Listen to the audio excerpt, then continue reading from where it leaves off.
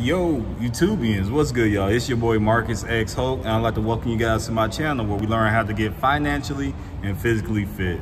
Now, if that's something you're trying to get into, you're in the right spot. So go ahead and smash that sub button for your boy, one time for the one time. So, it is April 1st, and we gotta get y'all the weigh-ins. Before I do that, let me tell you about the weed. So, I felt like it was a bad DMX song. I mean, I love DMX, but I feel like it was, what them want from it. Yeah, that song right there. You know, when he started breaking down like all the girls that he was with. So if you replace those girls' name with fast food, that was your boy.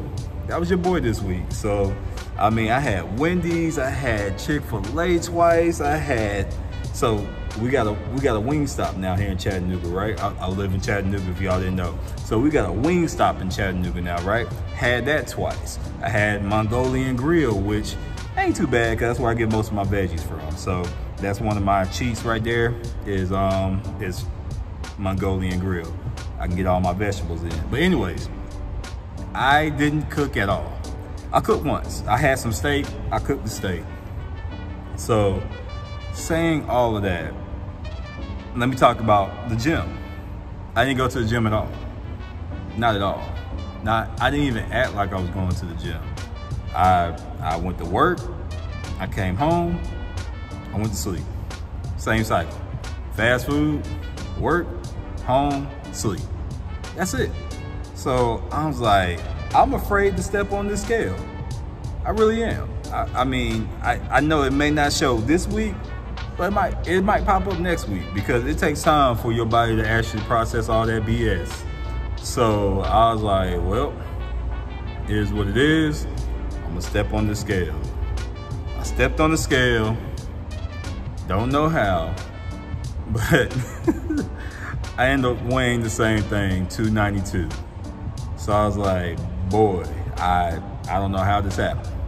I looked at my wife, I said, I don't know. She's like, hey, take it for what it's for, just get to it.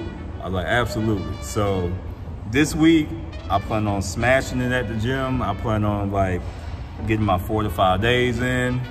4 for sure, but 4 to 5 days in at the gym. I plan on not eating any fast food at all. Just, straight, I'm gonna get my Mongolian. I love my, fried rice.